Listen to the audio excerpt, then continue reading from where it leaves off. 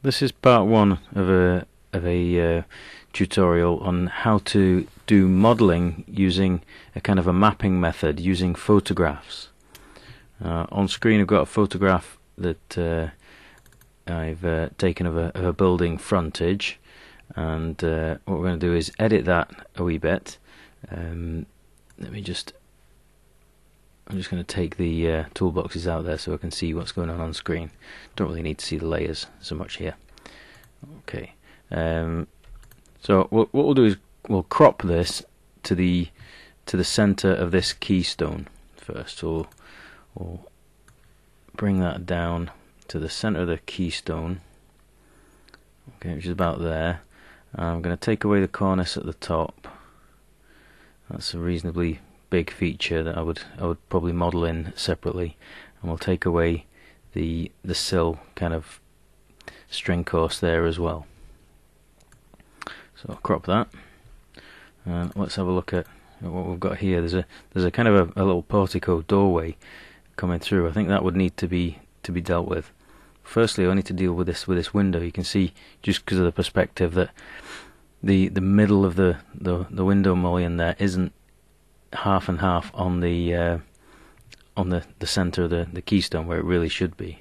So let's deal with that first. So I think what we'll do is really take a strip about that size,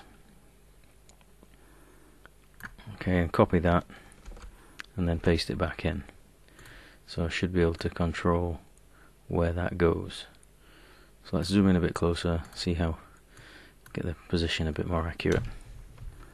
Get the move tool. I'm just nudging it using the cursor keys instead. So that looks like it's in line with the edge. That will do. I'm not being too pernickety with this one. Okay. Well, then I've got to deal with what's going on down here at the bottom. Let's pull that across. Okay. So let's zoom in this little area here, and I'm just going to use the eraser tool here and just take this back to kind of where it was. I need to be a bit more careful up here though. I think the eraser's much too big. So let's change the size of the eraser. Okay, and then just carefully deleting. Okay, till it looks kind of tidy. That'll do. Okay, now I want to get rid of this portico stuff here. Let me just try. I just want to park this window slightly. No, wrong one. Okay. Deal with this side first. I think what I could do is maybe take a strip like that and really just scale it down. So edit, transform, and scale. Oops, I need to be on the background layer. Transform, scale, and just pull that down, just tidies that up. Select, deselect. Then really just a simple paint over this. So let's mask the area first just to protect it.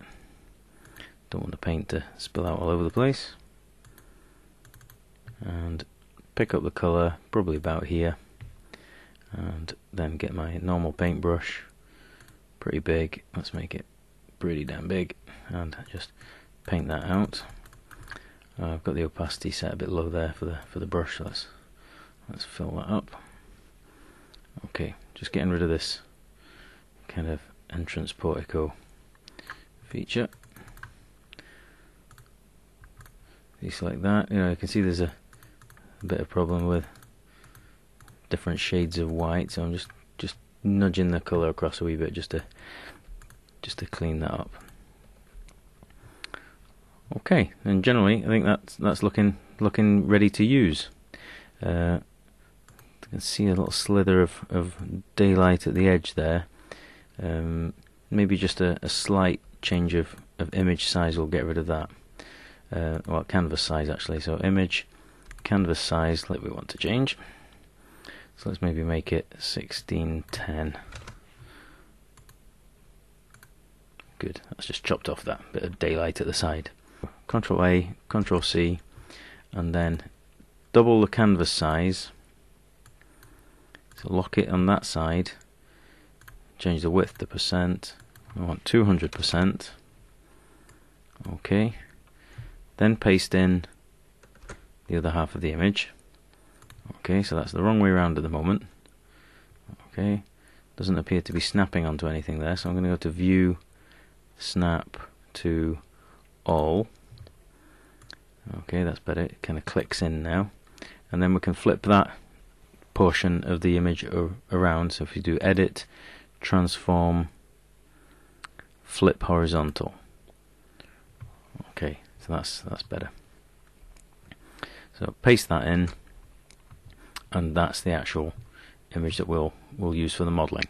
So File, Save As, and I'm just going to call this the